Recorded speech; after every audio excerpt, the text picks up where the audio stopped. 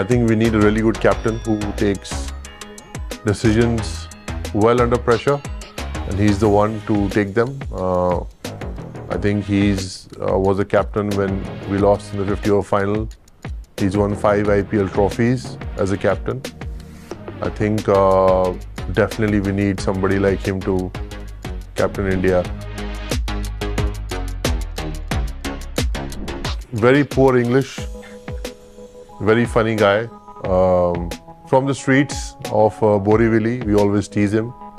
But great guy at heart. The more success he's had, he's never changed as a person. I think that's the beauty of Rohit Sharma.